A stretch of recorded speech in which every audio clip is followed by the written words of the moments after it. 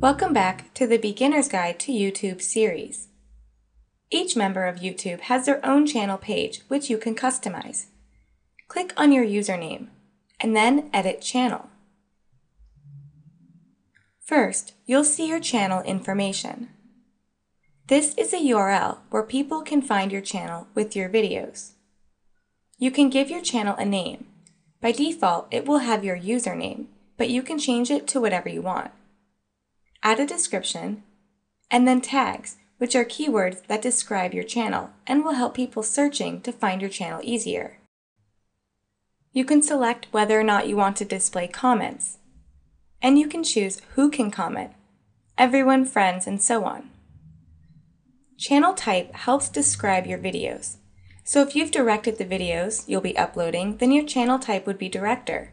If you're in a band and will be adding music videos, then you'd be a musician. If you're just uploading videos that don't fit into one of these specific categories, then you're a YouTuber.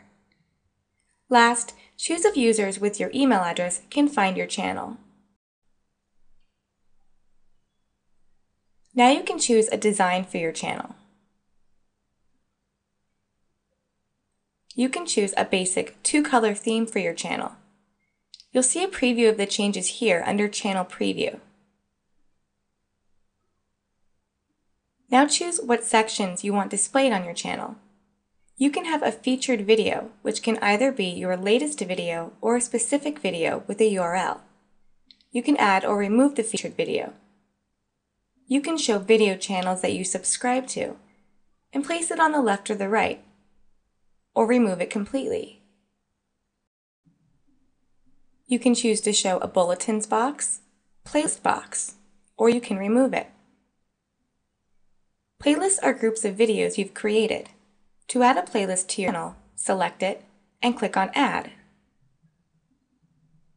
You can also show recent ratings, recent comments, your videos box, a video log box.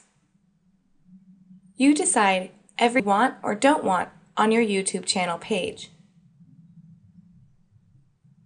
If you're really into design, you can completely customize your channel by selecting different background colors and even uploading your own image.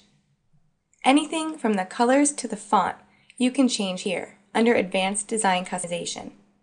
I'll show you how to customize your channel page even more in the next video. Remember, there are 10 parts to this series, so don't forget to check out the other parts in the Beginner's Guide to YouTube series.